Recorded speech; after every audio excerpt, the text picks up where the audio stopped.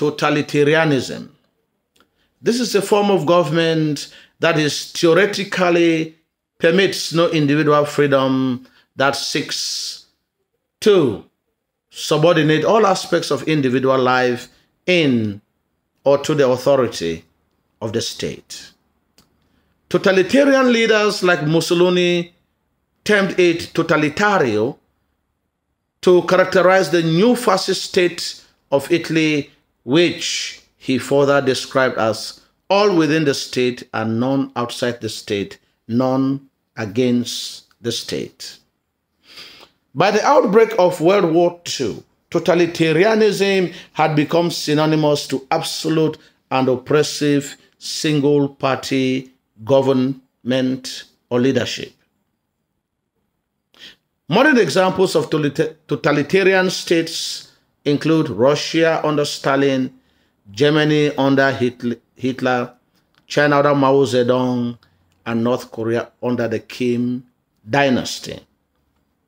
In the broader sense, totalitarian governments are characterized by a strong central rule that attempts to control and direct all aspects of individual life through coercion and repression. Popular totalitarianism also developed, in which the state achieved overwhelming popular support for its leadership, depending on the charismatic leader. This was made possible only by modern communication technologies that were used at the time, and the transportation. Totalitarianism is often distinguished from dictatorship, despotism, or tyranny by its supplanting of all political institutions with new ones and its sweeping away of all legal, social, and political traditions of a state. The totalitarian state pursues some special goals, such as industrialization or conquest, to the exclusion of other aspects of life. All resources are directed to the achievement of this special goal, regardless of the cost that it will have on the state. Whatever might further the goal is supported, and whatever may foil the goal is rejected.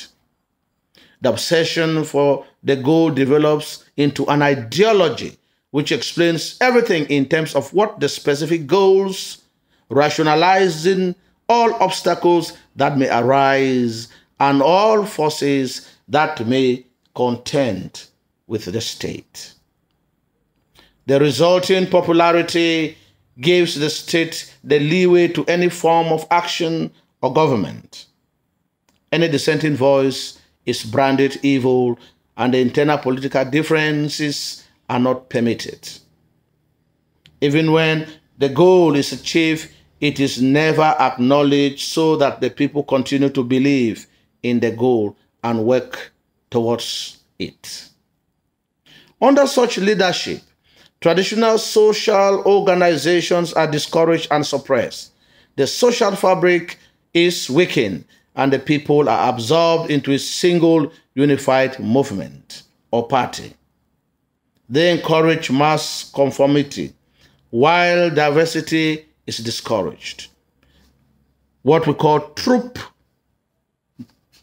behavior, where once something is said, everybody aligns to that idea and supports it without asking questions.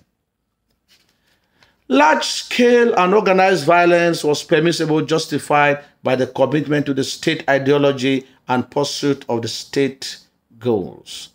Those to be eliminated were generally labeled as enemies of the state, and public opinion was aroused against them, justifying the brutality that ensued. These people were sometimes made to confess openly to crimes that they had not committed. The police sometimes operated out of the dictates of the law. The role of the lawmaker is invested in an individual who can change, modify, or annul it the way he deems necessary. Lastly, there is total terror, and the people live in perpetual fear of the unknown.